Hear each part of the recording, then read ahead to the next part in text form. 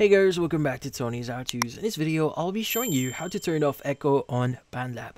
But before we start, hurry up and check out these offers on this video. Let's get started. So, the thing with Bandlab here, you can actually turn off echoes here depending on what you currently have right now. So there are multiple ways on removing echoes here.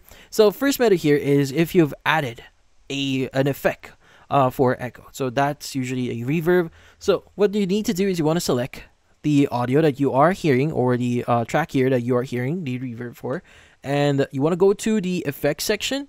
And as you can see, there's like a reverb in it. So you can go and click on the X button at the top right here to remove that echo.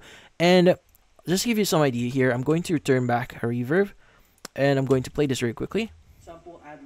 So that's an echo that you can hear on it, and you can just basically remove this one, and that should actually remove the actual echo here. So that's the first method here if you've added an effect into your reverb. Now also, if I'm not mistaken, you could go ahead and add an effect here. So if your track here or your audio has like actual echo on it, you could go ahead and use one of the following options, or in this case categories here for effects, to basically remove any echoes here. So you can go and clean this up, you can polish this one if you want to basically remove the feedback here, the text loud feedback, and suppresses it. And yeah, there's a lot of things that you could do here. You can remove or filter echo here to basically delays audio signal and musical time here. So yeah, so you could go ahead and remove your echo if you want to. But just in case that it's not directly connected to your effects here, there's another way that you may be hearing your echo in Bandlab here. So whenever you're recording something, you might hear yourself talking.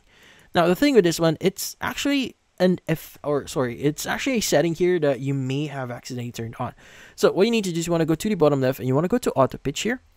And if you see the monitoring section here white, or you see it turned on, it means that echo is turned on. As you can see right now, or here right now, my voice is doubling because again, monitoring is actually turned on, which in this case, in order for you to turn this off, just click on monitoring to turn that off, and you should no longer hear yourself echoing from the actual or from Bandlab here. So yeah, so in this case, that's about it. So if you found this video helpful, hit the like and subscribe button and watch our next video.